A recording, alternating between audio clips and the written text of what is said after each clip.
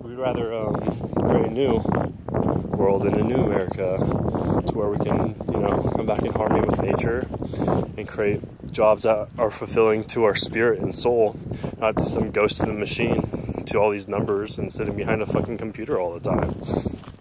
I mean, nobody really wants to do that. And if they do, they probably worship money and it's business as usual. I mean, they don't care about Mother Earth and what's going on here, our environmental issues. A lot of them are pretenders coming through the television and, the screen. So, I mean, this whole, I speak out against the laws of man because, first off, the people enforcing those laws do not understand right versus wrong and do not exercise conscience. That's why they're called order followers. So they don't care what they're doing as long as, they're doing their job and their officer or commander above them, tells them, good job. If you keep doing a good job, we'll promote you and you get more money and you have more power over, the peasants underneath you. The fucking organized criminal mafia. And this government is strategically trying to put us more and more into chains, more into enslavement, and these order followers don't give a fucking rat's ass whether they are doing right or wrong. I mean, they came after me with guns. There was 12 or 13, 14 of them with guns drawn on me in the middle of the fucking morning, running around with their heads cut off, coming after me in the middle of nowhere. And then I talked to my brother, and they throw me in prison. And I talked to my brother the other day, one of my littlest brother actually, and he lives down in downtown Sacramento, and he was telling me about how he was, going around his job, going door to door, trying to make commission sales. And the cops come and harass him, saying you can't be going door to door anymore. It's against the law. When it's not, unless it has a no solicit sign, whatever. Whether it is or not, it doesn't, that's a fucking bullshit law in the first place. And they were fucking harassing him. He told me his whole story about how they're like, oh yeah, so why are you giving me attitude? The cops are like, why are you giving me attitude? And my brother's like, well, I have every right to go to my paraphrasing here, I have every right to be doing what I'm doing. These are my neighbors, these are American citizens, and if I'm either if I want to talk to them or try to help them save money on some gas, that's my right. Blah blah blah. And these cops were harassing my brother and his other friend because they're trying. I mean, it's just like, how asinine and retarded are these people in uniform that they actually believe they have a power and some sense of authority over me, over you, and the coming fellow man. They do. Why the hell would they sign up to do that? And even if they did sign up to do that, why do they continue to enslave us as a people? Oh, your registration tags are up, you better go take care of that, you're a bad citizen. Or, what's going to come down the line with Donald Trump in office? Are they going to come knocking down doors and saying, oh, you didn't pay your IRS taxes, we're going to throw you in jail because you're a fucking slave? When you have a gang of people dressed up in uniform running around on power trips, for whatever reason it is, they are the ones throwing the first punch. They are the ones being cohesive and being violent people. They're the one creating the majority of the chaos in our society. They are. I wish more and more people would understand that. And especially the ones in uniform could actually go within themselves and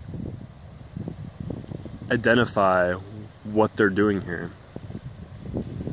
What they're doing here and what they're doing to us in the bigger picture of things. But the thing is, they are Satanists and they worship ego and they don't care about other people. They don't. That's why they want to have some sense of authority. And that's why they became a cop and a pig in the first place. The vast majority of them. The vast overall majority of them. Yeah.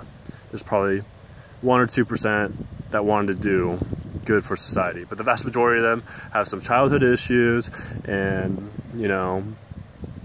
now they've become bullies in society. That's what they are. They're bullies. Like, if we're being truly honest with ourselves, they're bullies, and they're harassing us, and they're being violent, and they're taking away. They stole from me, and then they throw me in jail, and then they're like, oh, well, now we'll put you in the legal system, and now you have to pay the state and the county some fines because, you know, this plant is illegal, this nature is illegal, yet you guys stole from me, and now I have to pay the state and legal system money because you guys stole from me. You guys threw me in handcuffs, pointed guns at me, terrorized. You guys terrorized and harassed me, and now you're asking me to pay you guys? Fuck you guys. Fuck no. I probably won't even pay the fee. You guys stole from me. I did 8 months worth of work. I was just about done. You guys stole from me, terrorized me, threw me in handcuffs, and you guys act like you guys have some sense of authority when you guys stole from a human being. Whether it was me, whether it was someone else, you stole from me. And all the people I was taking care of medicine for. Caretaking. That is wrong, that's a sin, and that is, you know, against morality and God's law and natural order. You wear some fucking uniform and throw a power trip. You act like a bull, you have some sort of, you know, badge that says, oh, I can do this because someone gave you the authority when you don't know the difference between right and wrong. You guys need to get your heads examined. And the best way to do that is to get a taste of your own medicine. We should throw you all in jail, and you guys should take some courses on morality and the difference between right and wrong, and how following orders does not exercise your conscience or grant you any authority to, one, kill people, terrorize people, harass them, be cohesive, and, you know, a lot of them are just fucking bullies on power trips. They were harassing my brother. He was really upset about that. And it's like, I'm his oldest brother. It's like, my God, like, this is the country we're living in. No one really gives a fucking shit. It's sad. Anyways, way longer than I thought, so I can go enjoy the sun, or what's left of it, and get down to the water. So, this is a little reality check for anyone who cares about being in truth and, you know, taking care of what our ancestors try to install here in the land of the free, the brave. We're so brave and courageous. Anyways, bye now.